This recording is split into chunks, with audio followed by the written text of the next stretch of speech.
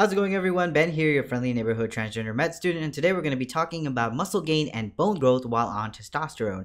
And I wanted to make this video because there's not a lot of evidence-based research articles out there that look at testosterone usage specifically for transmasculine individuals. There's a lot of research on testosterone as a hormone in general, and testosterone among bodybuilders, and testosterone among cisgender men, and even cis women. There's quite a bit of studies on that, but there's not a lot of research on how testosterone affects muscle gain and bone growth on transgender men. So I'm going to be covering a specific study that was published around 2015 and kind of the results that they had, but also talk about testosterone in general when it comes to muscle growth and bone density, and my personal experience while being on testosterone for over 4 years. And you know, if you've been following me for a while, I'm an avid gym goer. I exercise a lot. Let's talk about testosterone in general first. Multiple studies have shown that testosterone is a hormone. It's an anabolic hormone. So anabolic means something that builds up, while there's also catabolic hormones that break down.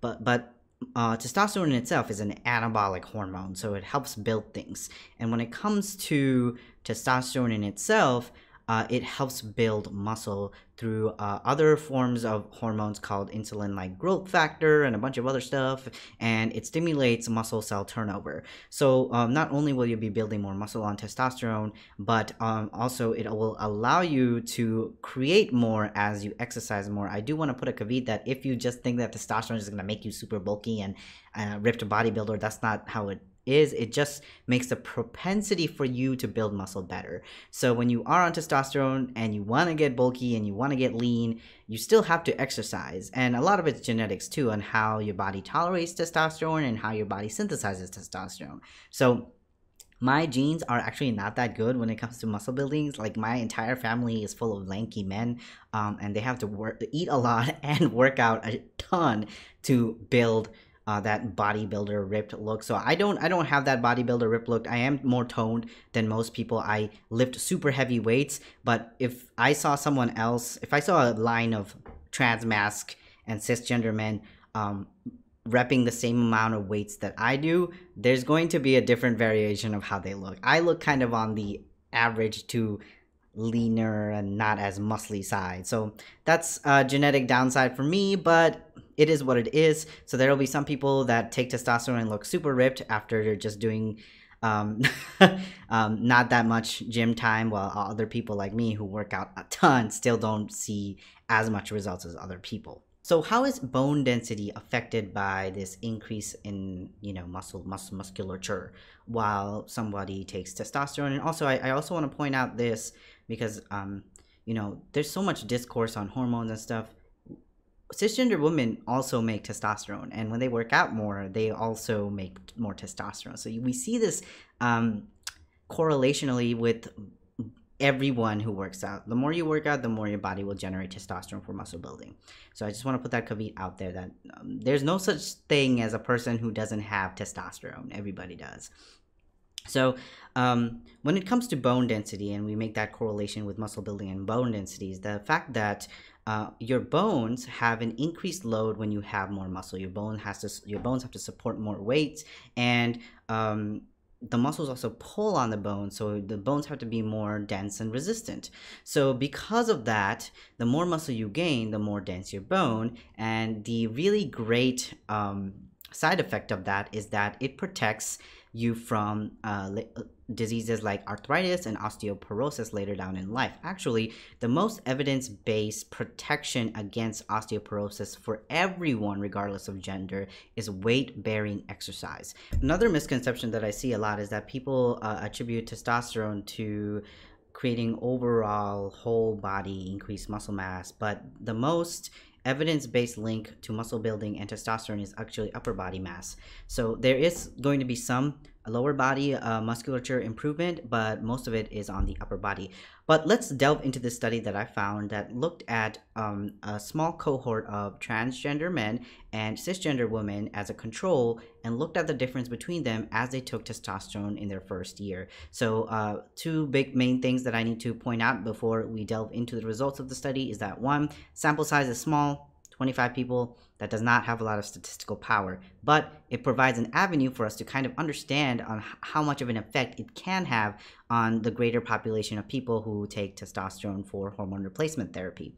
Two is the fact that, where was I going with this? I totally forgot what my second factor was. Now I remember. So the second thing is that they only looked at these individuals in the study for a year. So it's not going to take into account those who have been on testosterone for more than a year. Like me, I've been on testosterone for 4 years and I've actually seen more muscle growth past the 1 year mark. I've seen more changes overall past the 1 year mark than I did on my first year. So two big caveats that you need to know before we delve into the study. So after these transmasculine patients were after they've been on testosterone for over a year, the results were pretty significant. So on this chart I have highlighted the results that showed the most clinical statistical significance compared to the control, which were cisgender women not on testosterone. And some of the results are quite fascinating. When you look at total lean body mass in kilograms, we see that these patients gained on average 10.4 kilograms of lean body mass. That's amazing. That's that's more than 10 pounds of lean body mass gain. And then when you look at strength in general, we see that the most strength that they've seen an increase in is an 18.2% increase in grip strength. So the ability to grab onto things super tightly got significantly more improved compared to their baseline before they were on testosterone. That to me is really interesting because I saw that the same thing within myself. My grip strength has tripled. My ring size actually used to be size 4 before I was on testosterone, and obviously there's more muscles in my hands now. My hands have almost increased in size by a third, and now my ring size is a size 7, so it went up 3 sizes since I've been on testosterone. And before, I couldn't even hold on to a chin-up bar. I would just fall through because I didn't have the grip strength at all. Now I can hold on to a chin-up bar for more than a minute. So it's insane to me how much testosterone has an impact on the muscles in your hand. Very interesting. And then when it comes to the also other muscles they looked at, they saw a 16.6% increase in calf forearm muscle circumference, and then also not in calf but in just the forearm. But when it comes to the calf, they saw a 13.6% increase, and all of these results were significant. And then I was really interested in seeing in how much bone mineral density has changed since they've been on testosterone for a year. So I went to that chart and looked at it, and in this chart you see that when it comes to total body bone mineral density, they didn't really see any significant values of increase. It wasn't scientifically or statistically significant compared to the control group, but we do see an increase in bone mineral density at the hip.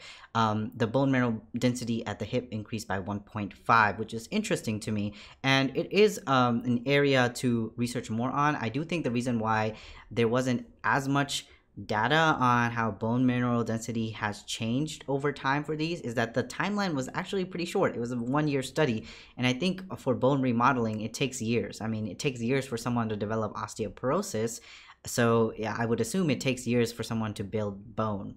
Bone takes a lot more time to remodel because it needs to be broken down and rebuilt compared to muscle, which, you know, tends to develop much faster. So I kind of basically summarized the most important data that was released by the study, but I highly encourage, if you're interested, to check out the full results of the study down below and give a little bit of a credit and shout out to the people who did the study. The professors at the University of Ghent in Germany did an amazing work in this study, and I would love to see more studies like this in the future, with a larger sample size and a more longitudinal look, maybe 5 years, 10 years, 15 years on testosterone, how that affects muscle mass and bone density. And if you're wondering why that is significant and why can't we just look at how testosterone in general affects the average population, the thing is that although that's a good marker to predict what will happen to most bodies that are on testosterone, we see time and time again you can't apply the same concepts of how hormones affect cis people versus how it affects trans people. Even when you look at studies when it comes to PCOS among cisgender women, a lot of old trans research, trans medicine assumptions were made from those studies that looked at PCOS among cisgender women, and we see time and time again as new studies are being released that you can't relate the two. So I think it's important to continue this sort of work. Anyways, I thought this study was really interesting. I think there's a lot to learn from this study, and I'm definitely interested because, like I've said before, my muscle growth didn't really accelerate until a year after starting hormones. I think I just got the building blocks of muscle growth during the first year, and I kind of really bulked up within year 3 and 4. So I would love to see a longitudinal study as a follow-up to this study. Anyways, I hope you learned something. I hope you gained some valuable information from this study. Please share it with someone who may benefit from this information. Follow me on Instagram and Twitter to keep up with my daily life and activism work. And I'm going to conclude this video for today. I love you all. Mwah. This is Ben.